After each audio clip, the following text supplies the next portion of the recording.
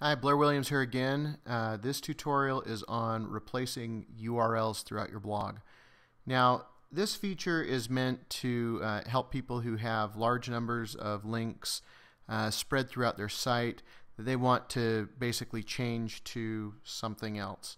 A good example of that would be in affiliate marketing. Say I have this blog post here, and you can see my keyword replacement links. They're red, but these are kind of standard links here that I've put in the blog, and these go to the landing page of a product that I am an affiliate for, right? And but it just goes directly to that page, and so I have these all over the place, and these could be spread throughout the entire blog. Now, if I click on this, it takes me to their landing page. But without my affiliate tracking code in place. And so what I'm going to do is just go in with PrettyLink and just replace those.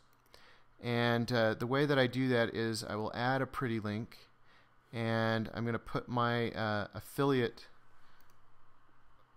version of the link here as the target URL, and I'm going to just name it, thesis or something here.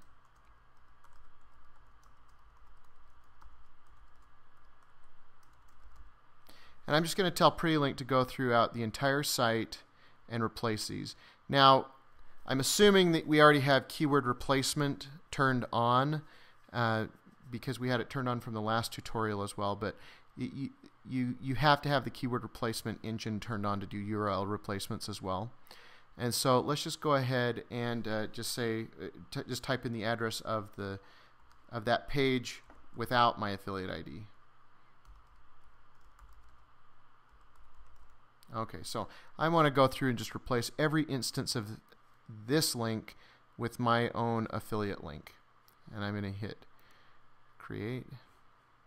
And if I come back here and I hit refresh, okay, these links still appear, blue, but if you look here, my affiliate link shows up here, and if I click on it, you can see that my affiliate link now shows up is being tracked. And so that should be it for this tutorial. Until the next one, I'll see you later.